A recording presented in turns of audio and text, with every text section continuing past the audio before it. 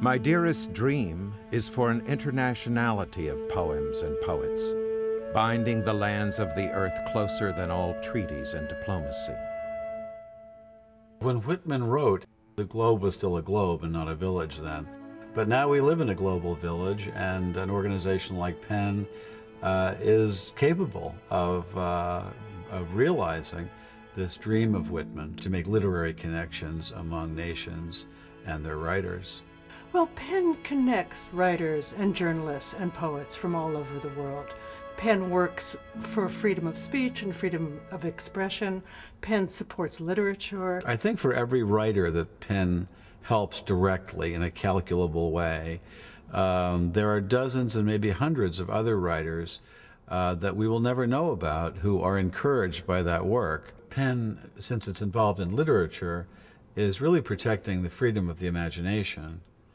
And the freedom of the imagination is most important because it's probably our highest human faculty, because it is in its ranging explorations without boundaries. Freedom to write is the heart of PEN.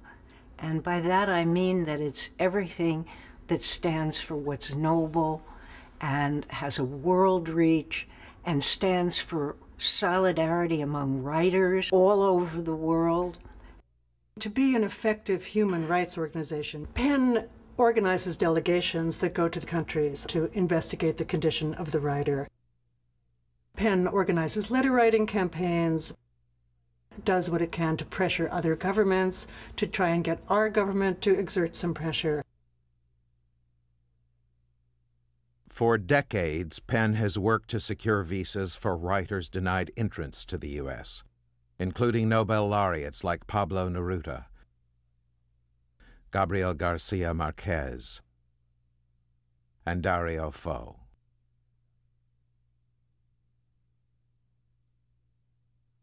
Recently, PEN has worked hard to secure a visa for the Muslim writer Tariq Ramadan.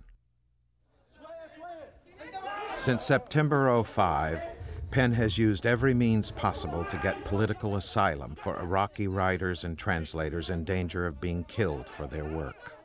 Iraqi translators and writers who helped really the American government have been left on their own or are in hiding. We're working to help them get visas.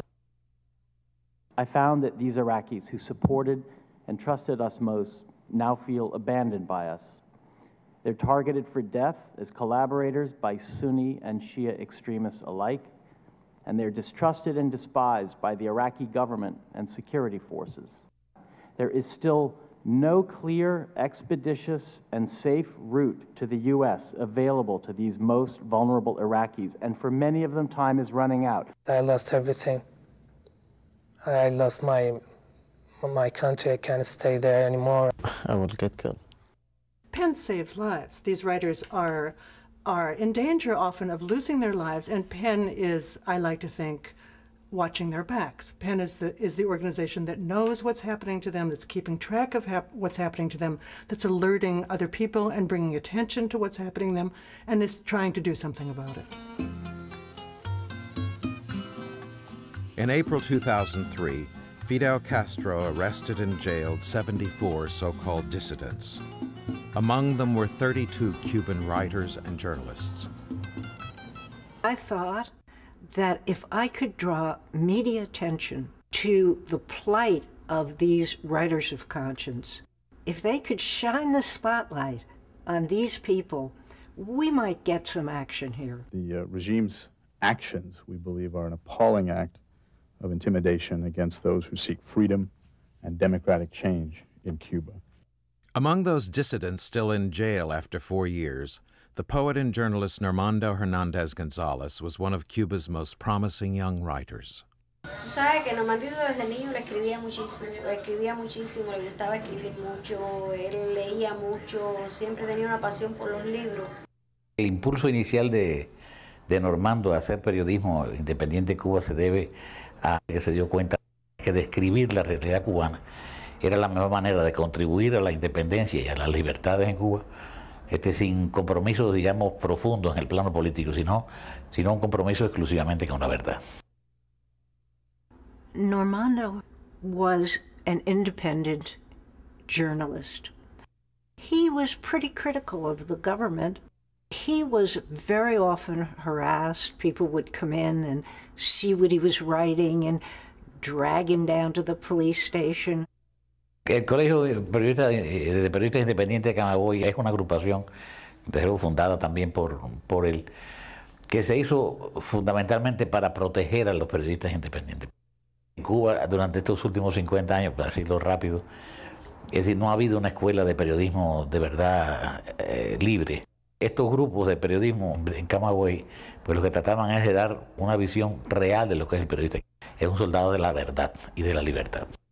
Con un equipo muy pequeño, muy reducido, con gente que tampoco estaba muy preparada técnicamente. Lo más importante que hizo como contribución al periodismo independiente es una revista pequeña que empezó a circular en Camagüey, una revista muy bien hecha, muy profesional. Fuera de La Habana era la única que se estaba publicando. Ese es uno de los motivos que provoca que el gobierno, entre esos centenares de periodistas que estaba escribiendo, pues lo eligiera también a él.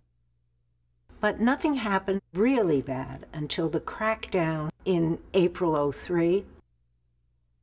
He was subjected to a so-called trial. He couldn't have a lawyer, he couldn't see his wife, he couldn't communicate with anyone, and sentenced to several years in prison.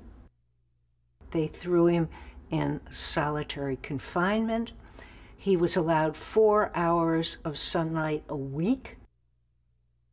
He was beaten and thrown in a terrible cell with violent people, mental cases, rodents, insects. De Normando, lo que hay que exaltar en él, me parece a mí, es su tenacidad, su fuerza, su perseverancia, su disciplina para el trabajo. He took it for as long as he could. He lost 38 pounds. He wasn't a big guy. And then he passed out in his cell, and they took him to a nearby hospital, so-called hospital. It was worse than the prison. They threw him in a room. There was no table, no bed. He sat on a bucket with diarrhea for a week. They threw his food under the door, and then they dragged him back to prison. He's now been diagnosed with, tuberculosis, which he contracted in prison. He has now some sort of large tumor in his colon. They don't know if it's malignant or not because no doctor's ever looked at it. And we at Penn have picked him out to get this award because we feel if we don't give it to him right now, he isn't going to be there. He's going to die. For his independent journalism and his unbending defense of press freedom in Cuba, Penn is proud to confer the Penn Barbara Goldsmith Freedom to Write Award on Normando Hernandez Gonzalez.